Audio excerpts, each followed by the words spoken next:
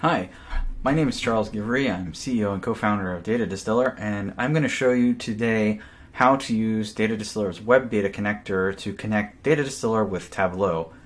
So the first thing you have to do is you have your DataDistillr account, run some query, and your results should look like this. Now, the first step you have to do is click on the Manage API Access and make sure that the permission is set to Allow. Now, once you've done that, the next thing is that we're going to need is if you click here, we're going to need some artifacts from this.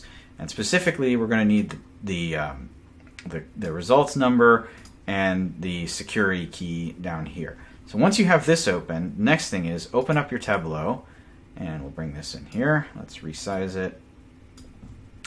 And click on Web Data Connector.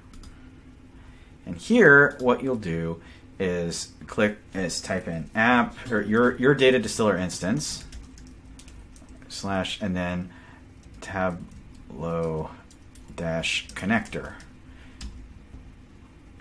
and you'll see something that looks like this. The first two fields are whatever you want to call this data in Tableau. So let's call this DDR demo, and we'll call this PCAP file, PCAP sessions.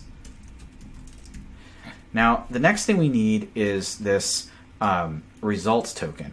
Now, this can be found here. So just copy this number right here, copy that, and then let's paste that here. And then the next bit is we need to copy the authentication header. So we're going to copy the entire value here. You can just click on copy actually, and then go back here and click on authentication token, paste that in there, and then we hit connect. Okay, so apparently we can't do that. All right.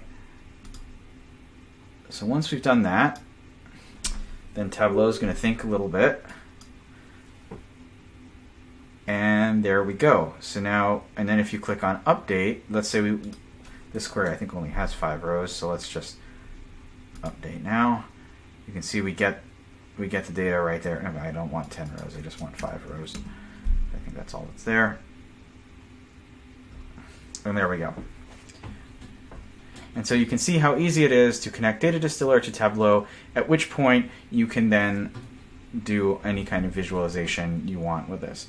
So with that, thank you very much, and if you have any questions, please send them to support@datadistillr.com.